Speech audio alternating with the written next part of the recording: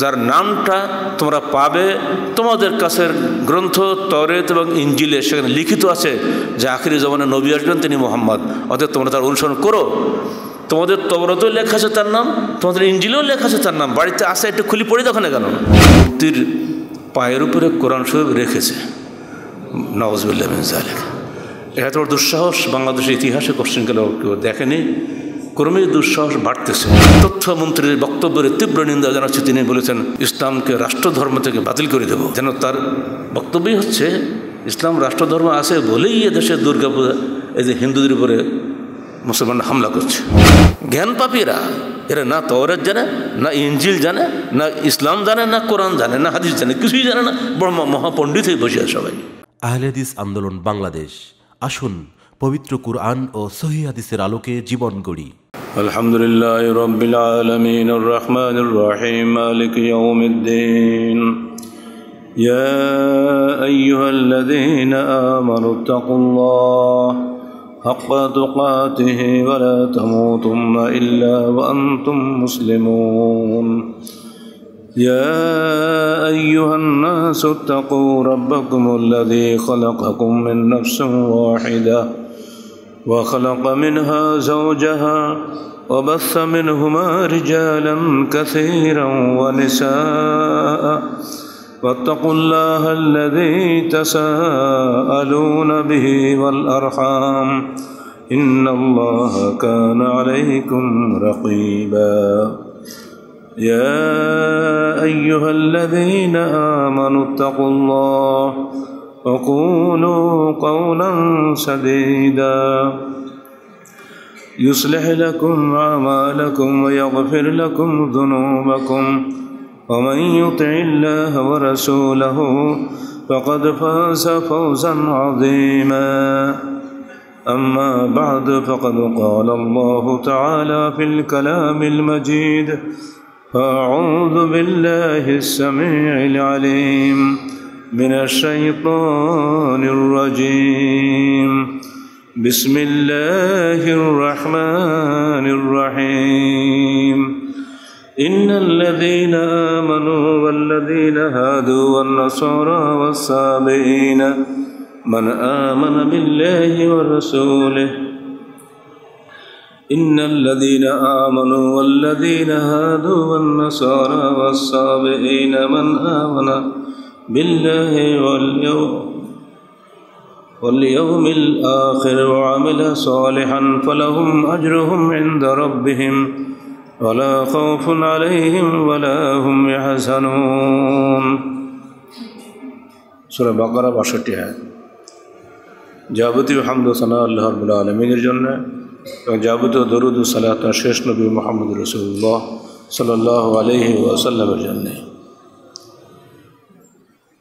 রাসূলুল্লাহ সাল্লাল্লাহু আলাইহি ওয়াসাল্লামের আবির্ভাবকালীন যুগ থেকে ইহুদি নাসারা চক্রান্তকারীরা যেভাবে ইসলামের বিরুদ্ধে নানাবিধ অভিযোগ তুলেছিল, বর্তমান যুগেও একই ধারা চলছে। বর্তমানে এটি খুব মাথাচাড়া দিয়েছে, যার নাম সর্বধর্ম সমন্বয়। ধর্ম যার যার, উৎসব সবার। এই সর্বধর্ম সমন্বয়ের নির্গলিতার্থ হচ্ছে ধর্মনিরপেক্ষতাবাদ। এটা আজকে নতুন কিছু নয়। তারা এর পক্ষে কোরআনেরও কয়েকটি আয়াত ব্যবহার করেছেন।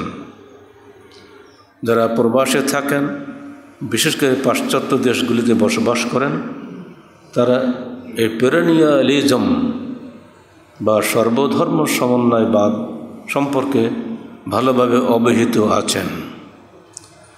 বাংলাদেশের পাঠকদের সুবিধার জন্য এ সংখ্যা মাসিক তাহারিকে বিদগ্ধ পণ্ডিত এবং পাশ্চাত্যে বসবাসকারী 33 বছরের অভিজ্ঞতা সমৃদ্ধ প্রফেসর ডক্টর শহীদ নকিব ভুইয়ার একটি আর্টিকেল, এই সংখ্যা তাহারিকে আপনারা এই বিষয়ে পড়বেন। তার জিস্ট আমরা কিছু আপনাদের সামনে তুলে ধরার চেষ্টা করছি। কোরআনের আলোকে, কারণ কোরআনের আয়াতগুলোকেই তারা ব্যবহার করছে কোরআনের বিরুদ্ধেই। এগুলো হচ্ছে মর্মান্তিক ষড়যন্ত্র। যদি কোরআনের আয়াত দিয়ে কোরআনের বিরুদ্ধে ষড়যন্ত্র না করা হতো আমরা কথা বলতাম না। যারা কোরআনের কও জানে না তারা যদি কোরআন নিয়ে পাণ্ডিত্য দেখাতে যায় সমস্যা না। আমি হলাম ইঞ্জিনিয়ার, আমি রড সিমেন্ট বুঝি, আমি কি ডাক্তারি করতে গেলে হবে? কাকে কি বলবেন? কিন্তু করছেন। ইসলামিক স্টাডিজের নাম দিয়ে পাশ্চাত্য বিশ্বে বসে বসে কিছু কিছু পণ্ডিত নামধারী লোক, প্রাচ্যবিদ নামধারী লোক, ওরিয়েন্টালিস্ট নামধারী লোক ওই সমস্ত দেশের সরকারের পৃষ্ঠপোষকতায় বড় বড় থিসিস করছেন এবং সেখানে বিশ্ববাসীকে শোনাতে চাচ্ছেন যে সকল ধর্মেই সঠিক, সকল ধর্মের মূল বক্তব্য একই। অতএব হিন্দু, মুসলমান, বৌদ্ধ, খ্রিস্টান, জৈন ইত্যাদি পৃথক পৃথক নাম করে আপোষে মতভেদ করার কোনো যুক্তি নেই। মানুষ হিসাবে সবাই সমান এবং সবারই ধর্ম এক, সবারই আল্লাহকে মানে এবং আল্লাহ কখনোই কাউকে জাহান্নামে দিবেন না। তিনি রহমানুর রহিম, সবাইকে ক্ষমা করে দিবেন। আমাদের ভুল ত্রুটি সবারই আছে, আল্লাহ সব ক্ষমা করে দিবেন। অতএব পৃথকভাবে ইসলামের কোনো বৈশিষ্ট্য নাই। এই থিম নিয়েই তারা চলছেন। বাংলাদেশেও যারা অতি উদারতাবাদ দেখান তারা এই আকীদারই অনুসারে মুখে যদি নাই বলেন, আমরা একদিনেই তার মন্তব্য টের পেয়ে যাচ্ছি যে কুমিল্লা কালী মন্দিরে এখন তাদের দুর্গাপূজা হচ্ছে। বাংলাদেশের 38,221টা পূজা মণ্ডপ হয়েছে, কোথাও কোনো গোলমাল নাই। কুমিল্লা কালী মন্দিরে একটা মন্দিরে দুর্গার মূর্তির পায়ের উপরে কোরআন শরীফ রেখেছে। নাউজুবিল্লাহ মিন যালিক। এত বড় দুঃসাহস বাংলাদেশের ইতিহাসে কোশ্চেনকালে কেউ দেখেনি। ক্রমেই দুঃসাহস বাড়তেছে।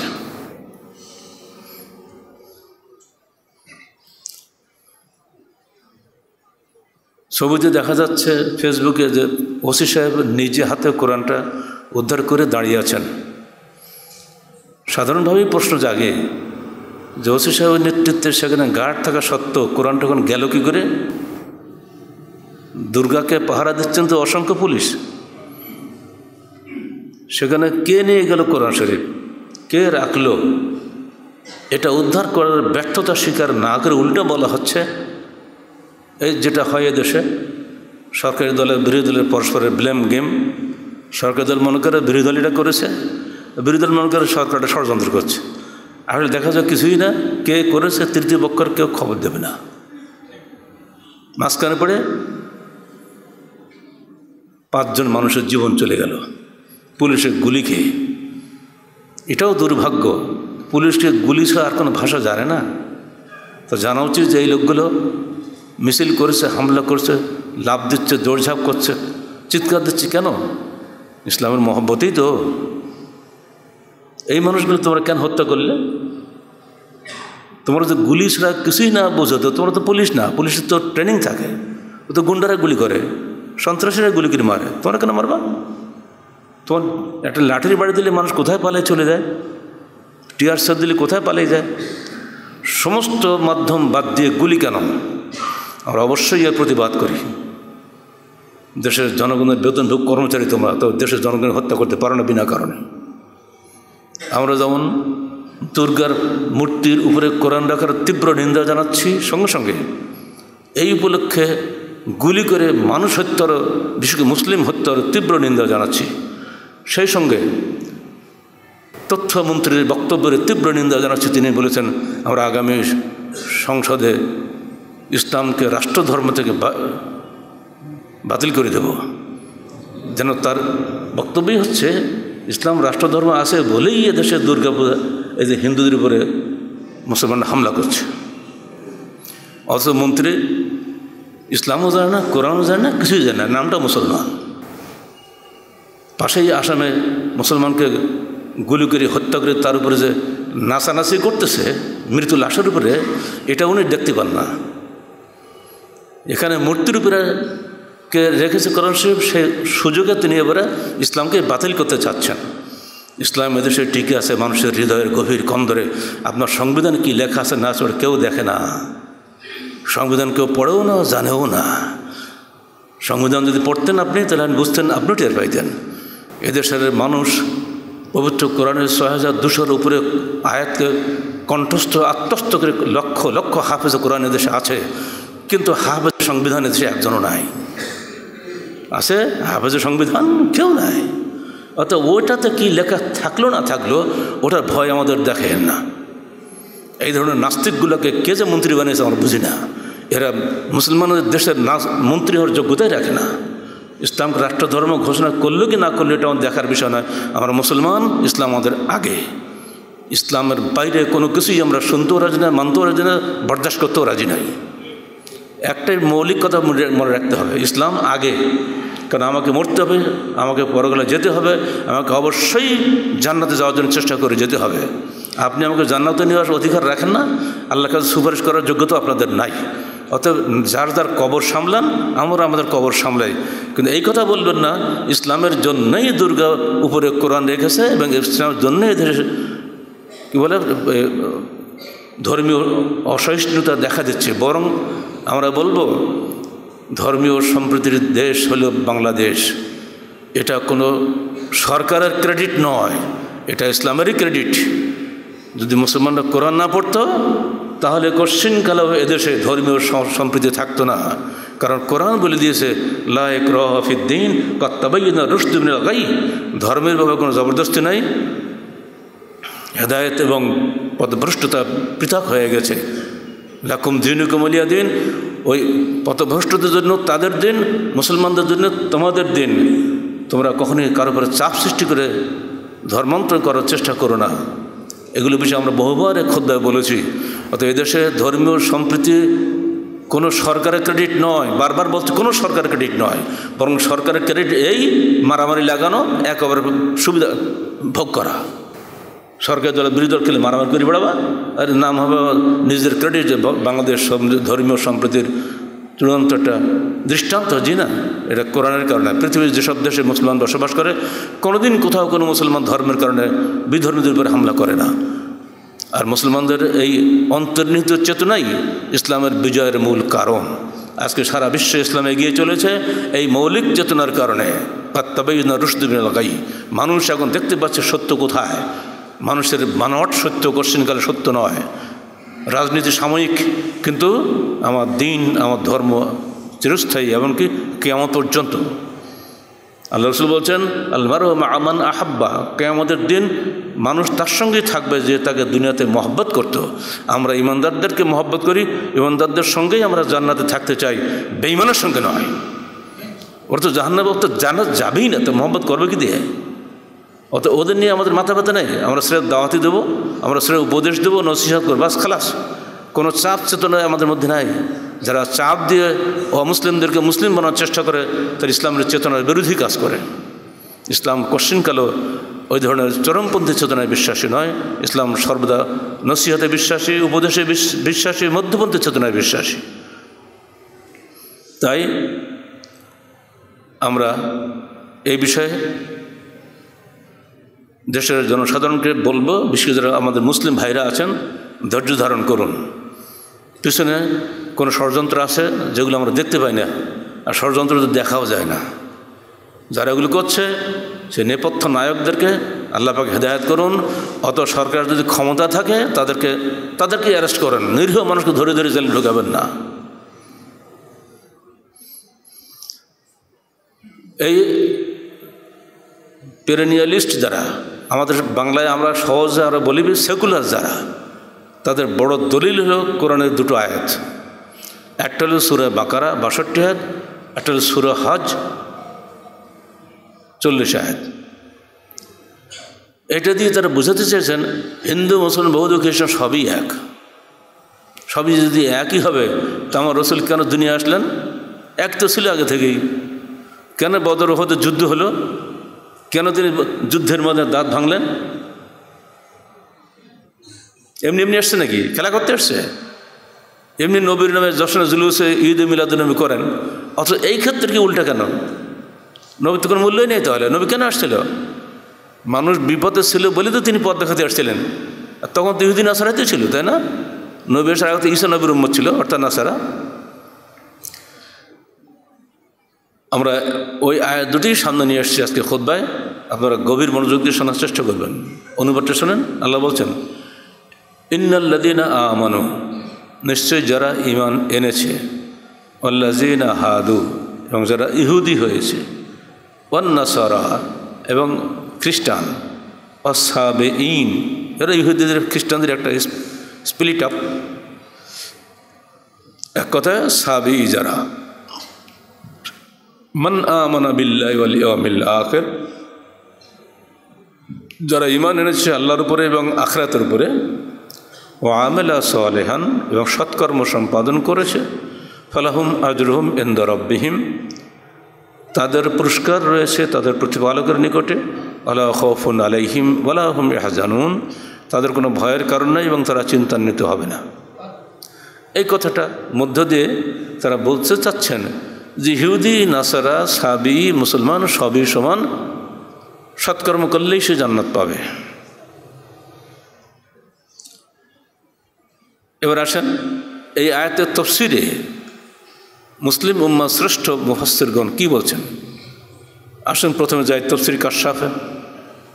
যে সমস্ত তাফসীর আমাদের দেশে পড়ানো হয় তার মধ্যে তাফসীর কাশফ, তাফসীর বাইজাবি, তাফসীর জালালাইন, তাফসীর আজহারি, সবই ইবনে কাসির, সবই আছে আমাদের। তারা হলেন ইসলামের মূল ব্যাখ্যাতা।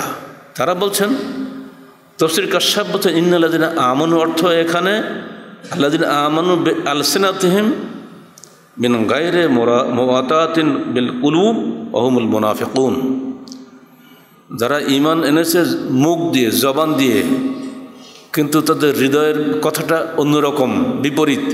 ওয়া হুমুল মুনাফিকুন, যারা মুনাফিক, অর্থাৎ মুনাফিক ইহুদি নাসারা যদি তারা তওবাতুল্লাহ করে আল্লাহর ঈমান আনে, সৎকর্ম করে, তাহলেই তাদের জন্য পুরস্কার রয়েছে। এবার আসেন তাফসীর বাইজাবি কি বলছে।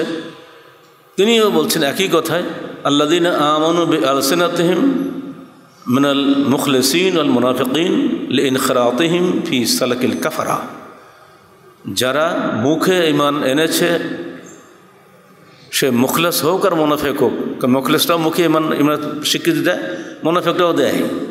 লিইনখিরাতিহিম ফি সালাকিল কাফারা, যারা কাফারদের তরিকা অনুসরণ করে। প্রকৃত মুসলমান কোনো কাফারদের তরিকা অনুসরণ করে না। আজকে পূজা হচ্ছে, মুসলমানরা কেউ পূজা করতে গেছে নাকি? আর আমরা যখন ঈদ করি, হিন্দুর ভাইরা কি কোনো ঈদ করতে আসেনি আমাদের সাথে?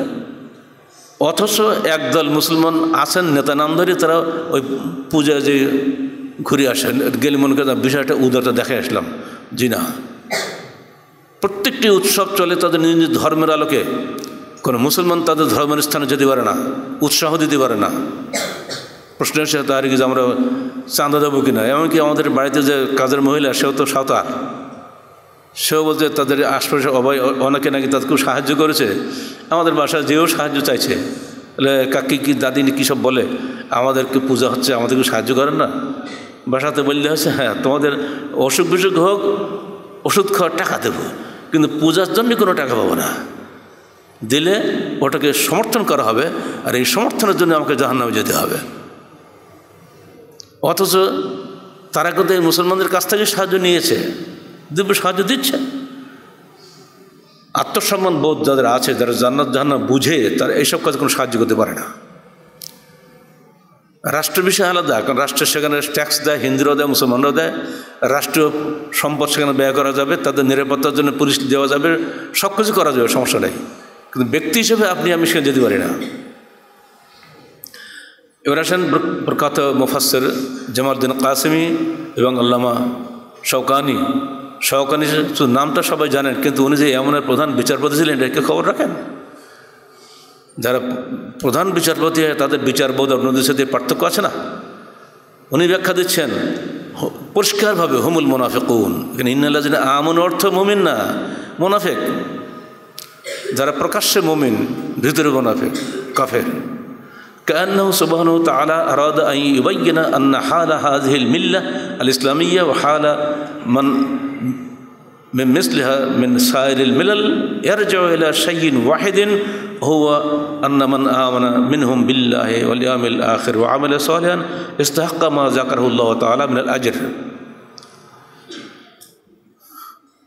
মুসলিম মিল্লাতের মধ্যে এবং ইহুদি নাসারাদের মধ্যে যারা সত্যিকার অর্থে আল্লাহর উপর ঈমান এনেছে, সৎকর্ম করেছে, তারাই আল্লাহর নিকটে পুরস্কৃত হবে। এক জায়গায় যেই সব থেমে গেছে। শর্ত এই, মান আমানা বিল্লাহি ওয়াল ইয়াউমিল আখির, আল্লাহর উপর ঈমান এনেছে এবং আখিরাতে জবাবদিহিতার বিশ্বাস স্থাপন করেছে। সে জন্মগতভাবে ইহুদির ঘরে জন্ম হোক, আর মুমিনের ঘরে জন্ম হোক, আর নাসরা ঘরে জন্ম হোক, যদি তার ইমানটা এটাই যদি হয়ে যায়, তাহলে পিছনের সব মাপ সে সরাসরি আল্লাহর কাছে পুরস্কৃত হবে। আল্লাহ রসুল যখন মদিনায় গেলেন হিজরত করে, ইহুদিদের প্রখ্যাত আলেম আবদুল্লাহ বিন সালামে এসে ইসলাম কবুল করেনি। ওরকমভাবে খ্রিস্টানদের বড় বড় লোক ইসলাম কবুল করেছে। সম্রাট নাজাশী নাম তো সবাই শুনছেন আপনারা, তিনি ইসলাম কবুল করেননি। তাহলে সমস্ত খ্রিস্টান আর্মেনিকে এক নাকি? এমনকি ওনার ছেলের নেতৃত্বে 70 জনের একটা বিরাট কাফেলা তিনি পাঠিয়েছিলেন মদিনাতে আল্লাহ রসুলের সঙ্গে সাক্ষাৎ করার জন্য। তিনি তারা সঙ্গে যেতে গিয়ে রাস্তায় ডুবি মারা গেছিলো। পরে আবার একদল প্রতিনিধি পাঠানো হলো যে ওনার ইথিওপিয়া, এখন তো বলা হচ্ছে ইথিওপিয়া, তাই না, হাবশাকে আবিসিনিয়া বলা হতো আগে। ওইখানকার ওই রাষ্ট্রের যত বড় বড় পাদ্রী পোপ ছিল, তাদের একটা বিরাট দল, কেউ বলছেন 70 জনের বিশাল দল উনি পাঠালেন মদিনায়। মদিনায় গিয়ে যখন আল্লাহ রসুল তাদের সামনে, আল্লাহ রসুল তাদেরকে দলে টানার জন্য নিজে খ্রিস্টান হন নাই, এই সর্বধর্ম উদারতা তিনি দেখান নেই। তিনি পরিষ্কার তাদের সামনে সূরা ইয়াসিন পড়ে শোনালেন। ইয়াসিনের শুরু থেকে শেষ পর্যন্ত যে 86টা আয়াত, এই পড়ার শুরুতেই তারা কান্না শুরু করে দিল। শেষ হয়ে গেছে, সঙ্গে সঙ্গে হাত বাড়িয়ে বায়াত করে ইসলাম কবুল করে নিয়েছে। তারা ছিল অত্যন্ত উচ্চ পর্যায়ের জ্ঞানী। এবং সেদিন নাজাশী বলেছিলেন, হে জাফর বিন আবু তালেব, তুমি যে কোরআন শোনালে, এই কণ্ঠ এ তো ইঞ্জিলের কণ্ঠ মনে হচ্ছে। ইঞ্জিল এবং তাওরাতে যে মূল উৎস ধারা থেকে আয়াত নাজিল হয়েছে, সেই একই ঝর্ণা ধারা থেকে কোরআন তো নাজিল হয়েছে। তিনি সিংহাসন থেকে নিচে নেমে এসে জাফরের সঙ্গে পায়ে পায়ে মিলে বসে আল্লাহর রসুলের হাতে, জাফরের হাতে বায়াত করলেন যে রসুল থেকে নাই, মদিনায় আমি তার প্রতিনিধি হিসাবে, জাফর তোমার কাছে বায়াত করছি ইসলামের। এই তো তারা খ্রিস্টান, যারা জ্ঞানী লোক তাদের কথা আলাদা, অধিকাংশ মূর্খ জ্ঞান পাপীরা। এরা না তাওরাত জানে, না ইঞ্জিল জানে, না ইসলাম জানে, না কোরআন জানে, না হাদিস জানে, কিছুই জানে না। বড় মহাপণ্ডিত হয়ে বসে আছে সবাই। সে যুগের খ্রিস্টান নেতারা, সে যুগের ইহুদি আলেম ওলামারা আল্লাহ রসুলের সামনে বায়াত করে ইসলাম কবুল করতে পারলো। আর এ যুগের ইহুদি নাসারা আর খ্রিস্টানরা ইসলামকেই বাতিল করার চেষ্টা করছে, বলে এটাও ঠিক ওটাও ঠিক। জি না, সন্দেশও ঠিক আর পায়খানাও ঠিক, সমান, দেখতে নরমালি হবে। এত সহজ না। ইসলামের যদি কোনো গুরুত্বই না থাকবে, তাহলে ইসলাম কিছু নেই দুনিয়াতে। ইসলামের বিরুদ্ধে যে ষড়যন্ত্র চলছে, উচিত ছিল এর বিরুদ্ধে আমাদের এগিয়ে যাওয়া, কিন্তু জ্ঞানী সমাজ নিশ্চুপ হয়ে বসে আছে। 2 নম্বর আয়াত তাদের সূরা হজ 40 আয়াত, আল্লাহ বলছেন, আলাউলা দাফুল্লাহি নাস বা'দহুম বিবা'দিন লাহুদ্দিমা সাওয়ামি'ু ওয়া বি'উন ওয়া মাসাজিদা ওয়া সালাওয়াতুন ওয়া মাসাজিদা ইউযকারু ফিহা ইসমুল্লাহি কাসীরা। যদি আল্লাহ পাক এক দলকে দিয়ে আর এক দলকে প্রতিহত না করতেন, তাহলে ধ্বংস হয়ে যেত সাওয়ামে, ইহুদিদের বড় বড় গির্জা, বিয়াউন ওদের ছোট ছোট গির্জা, সালাওয়াত ইহুদিদের উপাসনালয়, ও মাসাজিদ মুসলমানদের মসজিদ সমূহ, যেখানে ইউযকারু ফিহা ইসমুল্লাহি কাসীরা, সব স্থানে আল্লাহর নাম অধিক হারে স্মরণ করা হয়। এই যে কথা আসছে না, এটি দিয়ে তারা বুঝতে চাচ্ছেন যে ইহুদিদের উপাসনালয়েও আল্লাহর নাম স্মরণ করা হয়, নাসারাদের গির্জায়ও আল্লাহর নাম স্মরণ করা হয়, মসজিদেও আল্লাহর নাম স্মরণ করা হয়, অর্থাৎ সবই তো সমান হয়ে গেল। যুক্তিটা দেখেন, এর ঠিক এর পরের আয়াতেই আল্লাহ পাক বলছেন, আল্লাযীনা ইন মাক্কান্নাহুম ফিল আরদি আকামুস সালাতা ওয়া আতাউয যাকাতা ওয়া আমারু বিল মা'রুফি ওয়া নাহাউ আনিল মুনকার লিল্লাহি আকিবাতুল উমুর, হজ 41 আয়াত। একজাক্ট পরের আয়াতেই যদি মুসলমানরা কখনো শাসন ক্ষমতায় আসে, তাদের প্রধান কর্তব্য হবে 4টা। 1, আকামুস সালাত, দেশের সালাত কায়েম করবে। ওয়া আতাউজ যাকাত, জনগণের কাছ থেকে যাকাত আদায় করবে। আমারু বিল মারুফ, সৎ কাজের আদেশ দিবে। নাহাউ আনিল মুনকার, অন্যায় কাজ অসৎ কাজ থেকে নিষেধ করবে। ওয়ালিল্লাহি আকিবাতুল উমুর, সকল কাজের পরিণাম ফল আল্লাহর কাছে। মুসলিমরা 57টি রাষ্ট্রের শাসন ক্ষমতায় আছে, বাংলাদেশ তার মধ্যে 3য় বৃহত্তম মুসলিম রাষ্ট্র। এখানে যারা সরকার, তাদেরকে আয়াতটা মনে রাখা দরকার। আগে লেখাপড়া করো, আগে কোরআন পড়ো, তারপর অন্য কিছু পড়ো। তোমাদের দায়িত্ব হলো আমারু বিল মারুফ, যে হিন্দু ভাইরা আজকে পূজা করছেন ওদেরকে সহযোগিতা করা, পূর্ণরূপে নিরাপত্তা দান করা, সেখানে কেউ অন্যায় করলে প্রতিহত করা। বাস, এর বেশি না। তোমাকে হিন্দু হতে হবে না, তাদের নিরাপত্তা দেওয়া তোমার দায়িত্ব। সংখ্যালঘু যেই থাক না কেন, তারা স্বাধীনভাবে তাদের ধর্মীয় কাজকাম করবে। মুসলমানরাও তাদের স্বাধীনভাবে তাদের ধর্মীয় কাজকাম করবে। এই আয়াতটি ভারতের ক্ষেত্রেও প্রযোজ্য, বাংলাদেশের ক্ষেত্রেও প্রযোজ্য। ভারতের সমানে মুসলিম হত্যা করছে, শব্দ আমাদের সরকারের নেই, কারোরই নেই। আর এখানে মূর্তির উপরে একটা কোরআন রাখছে, পাগল হয়ে গেছে। বাপরে বাপ, 5টা মানুষ মারলে কৈফিয়ত তোমাকে কে দেবে? কিয়ামতের মাঠে তোমাকে দিতে হবে, আমরা দেব না। সাবধান করছে সরকারকে, খবরদার, যখন তখন গুলি ছড়বেন না। নিজে মরেন তাও ভালো, গুলি ছড়েন না। নিরীহ নিরপরাধ মানুষগুলি হত্যা করে দিলে এর কি প্রতিক্রিয়া হবে না? মানুষটি খুশি হয়েছে নাকি? যে 5 জন লোক নিহত হয়েছে, বাপদাদারকে খুশি হয়েছে খুব। এইভাবে যারা পিছন থেকে এগুলি করছে, সরকারকে অস্থিতিশীল করার জন্য, এদেশের শাসন ক্ষমতায় যারা আছেন তাদেরকে আর ক্ষতিগ্রস্ত করছে, এগুলো এইসব ঘটনা আমরা বলবো কেউ আইন হাতে নেবেন না, ধৈর্যশীল হন, চরমপন্থী হবেন না। ক্ষতি হয়ে যাবে কিন্তু দেশের, এবং দেশে যদি ক্ষতি হয়ে যায় আমরাও কিন্তু এখানে টিকতে পারবো না।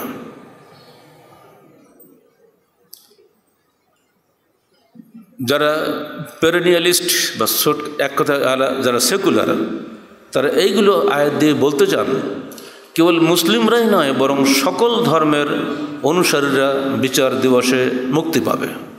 নাউযুবিল্লাহ মিন যালিক। 2, প্রত্যেক ধর্মই সত্য এবং প্রতিটি তাদের অনুসারীদের সৎপথে পরিচালিত করে। সেটাই যদি হইতো, তাহলে যে মূর্তি দেখতে পায় না, শুনতে পায় না, বোঝে না, তার পিছনে কোটি কোটি মানুষ ব্যয় করে, এটা কি সৎপথ হইল? তো পাগলও বোঝে যে মূর্তি কথা বলতে পারে না, নিজে হাতে বানাচ্ছে, নিজে হাতে কাল ডুবাবো, এটা কোন সৎপথ হলো? এখন বুদ্ধিমান লোক স্বীকার করে। অতএব প্রত্যেক ধর্মেই মানুষকে সৎপথে পরিচালিত করে না। আগে ছিল ভারতের সতীদাহ প্রথা, যারা ইতিহাস পড়েছেন তারা জানেন।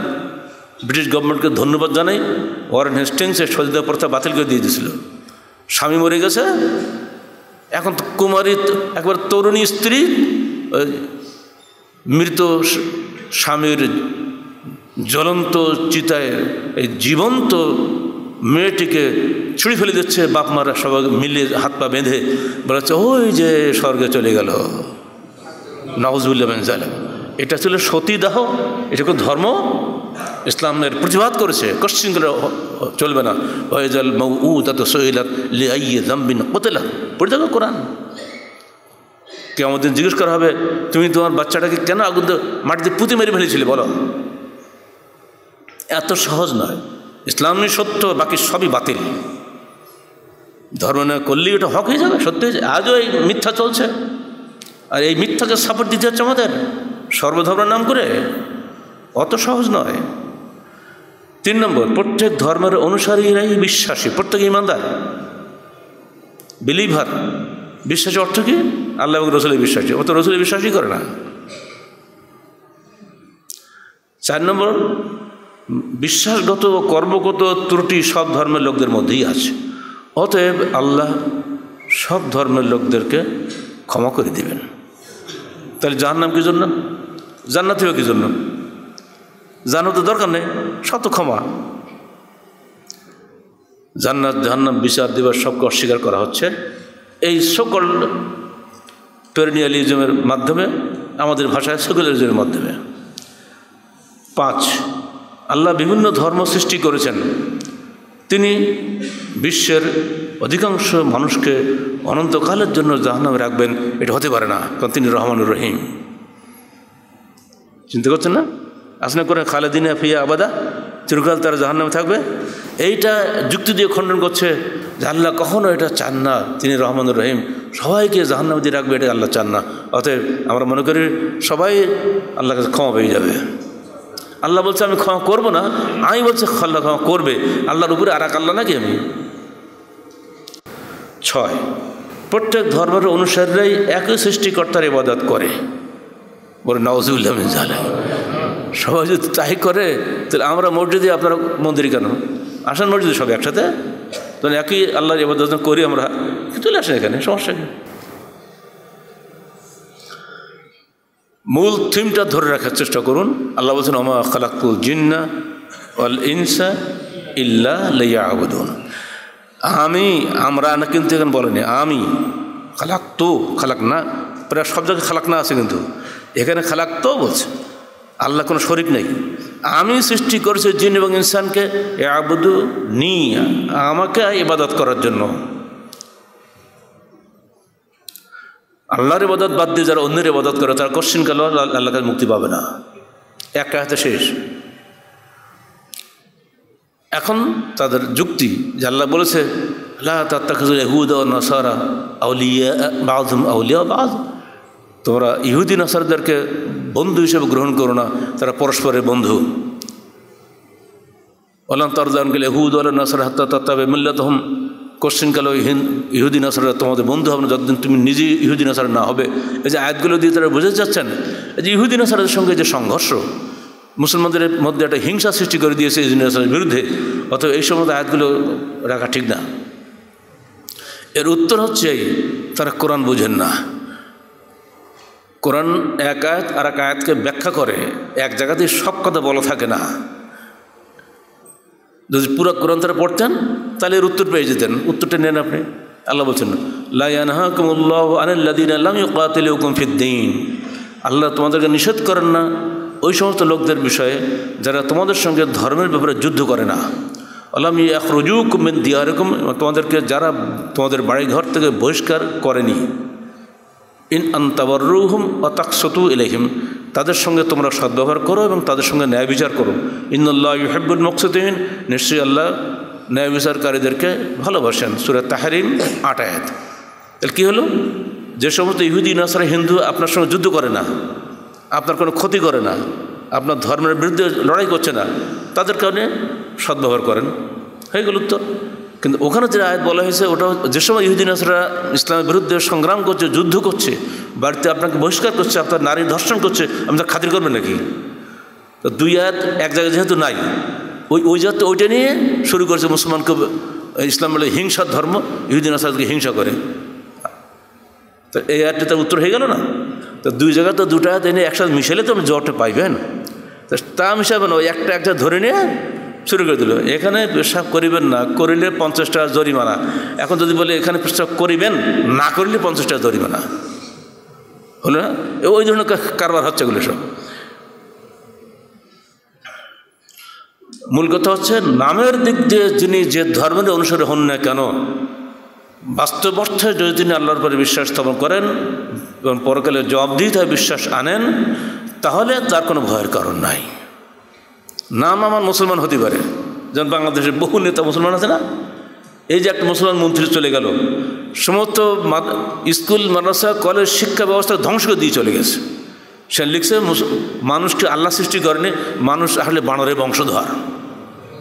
আপনারা তো নাউজুবিল্লাহ পড়ছেন বটে, কিন্তু আপনাদের অভিভাবক বটে, কিন্তু আপনাদের ছেলেদেরকে একটু পড়ানো হচ্ছে ক্লাস 8-9 থেকে একবারে ইউনিভার্সিটি পর্যন্ত। 2012 সাল থেকে কলেজ ইউনিভার্সিটি চালু হয়েছে, 2014 সাল থেকে মাদ্রাসা চালু হয়ে গেছে। এর বিরুদ্ধে আমাদের লেখা বইটা পড়বেন মাদ্রাসা পাঠ্য বইয়ের অন্তরালে। অথচ সে তো একদম নাম কথা মুসলমান ছিল, নামধারী, অথচ সরকার কিছুই বলছে না। এরা সব বিদেশিদের এই সমস্ত মতবাদের প্রতিনিধিত্ব করছে, বাংলাদেশে ইসলামের লেবাস পরে। অতএব সাবধান। আমাদের দায়িত্ব উপদেশ দেওয়া, পরামর্শ দেওয়া, সরকারকে সাবধান করা, না মানলে যার পরিণাম তার। শেষ নবী যে সত্য এবং তিনি যে একমাত্র নবী বর্তমান বিশ্বের, এই কথাটি আমরা বলবো কেন? স্বয়ং নবী ঈসা বলে গেছেন। আর কোনো দরকার আছে? খ্রিস্টানদের নবীকে ঈসা না? আল্লাহ বলছেন ওয়াইয ক্বালা ঈসা ইবনে মারইয়াম ইয়া বনি ইসরাঈল ইন্নী রাসূলুল্লাহ ইলাইকুম মুসাদ্দিকুল লিমা বাইনা ইয়াদাইয়া মিনাত তাওরাত ওয়া মুবাশশিরান বিরাসূলিন ইয়াতি মিন বাদি ইসমুহু কি আহমদ। আহমদ কি আমার দাদার নাম? আহমদ তো শেষ নবীর নাম। একবার নাম ধরে বলে গেছে, হে আমার অনুসারীরা শুনে রাখো, হে বনী ইসরাঈলরা, আমি তোমাদেরকে সুসংবাদ দিয়ে যাচ্ছি, আমার পরে যিনি আসবেন তার নাম হবে আহমদ। অর্থাৎ খ্রিস্টান যখন শুনে রাখো, তোমাদের নবী আমাদের নবীর নাম বলে গেছেন আগেই। অর্থাৎ তোমরা যতই লাফালাফি করো কোনো কাজ হবে না, নবী একটাই, তোমাদের নবীর দিন শেষ। আগের সরকার চলে গেছে, বর্তমান সরকার এসে গেছে, আগের সরকার কৈফিয়ত কি এই সরকার দেবে নাকি? পরীক্ষা দিচ্ছে আমরা দুজন ছেলে, আমার পরীক্ষার খাতায় আমার নম্বর হবে, আপনার নম্বর কি আমার খাতায় আসবে নাকি? তিনি আগেই বলে গিয়েছেন যে আমার পরে নবী আসবেন, তার নাম আহমদ, তোমরা তাদেরকে মেনে চলো। কিন্তু ফালাম্মা জাআহুমুল বায়িনাত, যখন এসে গেলেন তিনি, তখন তারা কাফের হয়ে গেল, মানল না। আর একটা আয়াত নেন সূরা আরাফ, আল্লাহ বলছেন আল্লাযীনা ইয়াত্তাবিউনা আর-রাসূলান নাবিয়্যাল উম্মিয়্যা আল্লাযী ইয়াজিদুনাহু মাকতুবান ইনদাহুম ফিত-তাওরাতি ওয়াল ইনজিল ইয়া'মুরুহুম বিল মা'রুফ ওয়া ইয়ানহাহুম আনিল মুনকার। সূরা আরাফ 157 আয়াত। আল্লাহ পাক বলছেন, দেখো যারা এই উম্মি নবী মুহাম্মদের অনুসরণ করে তাদেরকে তারা মনে রেখো, যার নামটা আল্লাযী ইয়াজিদুনাহু মাকতুবান ইনদাহুম ফিত-তাওরাতি ওয়াল ইনজিল, যার নামটা তোমরা পাবে তোমাদের কাছের গ্রন্থ তওরাত এবং ইনজিলে, সেখানে লিখিত আছে যে আখিরি জামানায় নবী আসবেন তিনি মুহাম্মদ। অতএব তোমরা তার অনুসরণ করো। তোমাদের তওরাতেও লেখা আছে তার নাম, তোমাদের ইনজিলেও লেখা আছে তার নাম, বাড়িতে আসে একটু খুলি পড়ে দেখো না কেন? তাহলে এর দ্বারা কী বোঝা গেল? যে আমাদের রসুলকে আমরা এমনি খেলা হিসাবে নেই না। আমাদের রসুলকে অনুসরণ না করলে বর্তমান পৃথিবীতে মুক্তিই পাবে না, টোটালি আখিরাতে কোনো সুযোগ নেই। যে কথা বলা হয়ে গেছে বিগত তওরাতে, ইনজিলে এবং কোরআনে, সর্বত্র। এবার আসেন একটা হাদিস নেই এই সম্পর্কে, মুসলিম শরীফের হাদিস। عن أبي هريرة رضي الله عنه قال قال رسول الله صلى الله عليه وسلم والذي نفس بيده والذي نفس محمد بيده لا يسمع بي أحد من هذه الأمة يهودي أو نصراني ثم يموت ولم يؤمن بما جاء به جئت به ইল্লা কানা মিন আসহাবিন নার। রাওয়াহু মুসলিম 153 নম্বর হাদিস, মিশকাত 10 নম্বর হাদিস। মুহাম্মদের প্রাণ যার হাতে, আল্লাহর কসম করে আমি মুহাম্মদ বলছি, আমি এসেছি দুনিয়াতে এটা শোনার পরেও যে ব্যক্তি মৃত্যুবরণ করলো, চাই সে ইহুদি হোক আর নাসারা হোক, অথচ আমার উপরে ঈমান আনেনি, ইল্লা কানা মিন আসহাবিন নার, সে অবশ্যই অবশ্যই জাহান্নামী হবে। আপনারা কি জাহান্নামী হতে চান নাকি? আমরা কেউ চাই না। অতএব কোরআনের এই আয়াতের প্রতিবাদে আমাদের এই সংক্ষিপ্ত বক্তব্য মনে রাখবেন এবং এই হাদিসটা মনে রাখবেন। ঘরে ঘরে মিশকাত শরীফ আছে, খুলে একটু পড়বেন। আমরা মুহাম্মদ রাসূলুল্লাহ সাল্লাল্লাহু আলাইহি সাল্লামকে আমাদের প্রাণের নবী হিসেবে বিশ্বাস করি, আখিরাতের শাফাতকারী হিসেবে বিশ্বাস করি। কিয়ামতের দিন একমাত্র তিনি অনুমতি পাবেন আল্লাহর কাছে সুপারিশ করার, আর কোনো সুযোগ থাকবে না। অতএব আল্লাহ পাক আমাদের সবাইকে কোরআনের উপরে এবং তার নবী মুহাম্মদের উপরে পূর্ণ ঈমানদার হওয়ার তৌফিক দান করুন এবং কোরআনের সঙ্গে ইসলামের সঙ্গে পৃথিবীর অন্যান্য ধর্মকে মিলিয়ে গুলিয়ে ফেলার একটা জগা খিচুড়ি বানানোর এই যে ষড়যন্ত্র চলছে, এই ষড়যন্ত্র থেকে জ্ঞানী সমাজকে আল্লাহ রক্ষা করুন। আমিন। আকুলু কওলি হাযা আস্তাগফিরুল্লাহ লি ওয়া লাকুম ওয়া লিসাইরিল মুসলিমিন।